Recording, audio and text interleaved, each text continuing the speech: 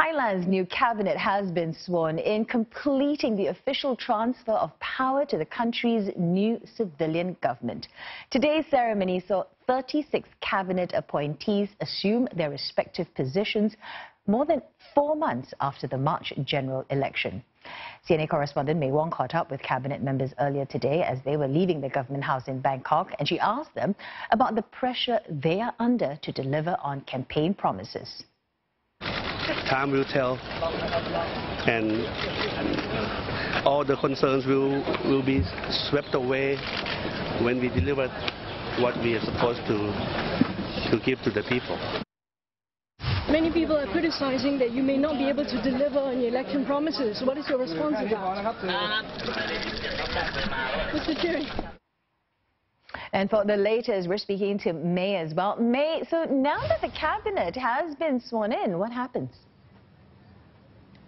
Well, just a short while ago, they actually took their photo-taking session here, right here on the grounds of the government house, and they have actually proceeded right now to a meeting, closed-door meeting, where all the cabinet ministers will gather for the first time, really, to go through with each other and also to familiarize themselves with each other. Now, as Prime Minister Prayut was walking into the government building, he actually said that the politicians, or rather the cabinet ministers, are even more experienced than he is, and that they're all familiar with each other and will be able to work together to help bring Thailand forward. Now, next up also, we can expect the cabinet to actually submit their policy manifesto. That will be declared in Parliament next week.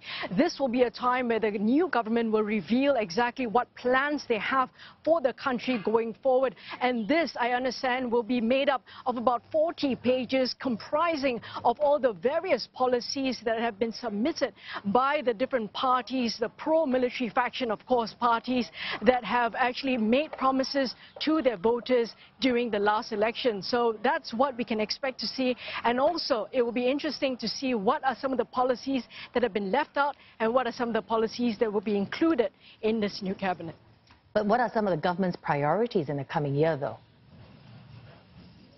Economy, economy, economy. Well, the problem is that the economic situation in Thailand has been dismal. In fact, this is a key point that the new cabinet will have to address immediately. In fact, recently the World Bank downgraded the growth forecast for Thailand this year from 3.8% to 3.5%. And one major risk factor that the World Bank highlighted is whether or not this new cabinet will indeed be cohesive enough to roll out the particularly large public infrastructure projects in order to revitalize the economy. So that will be a very crucial point. And of course, many of the citizens are expecting to see results, and they're expecting to see results really fast.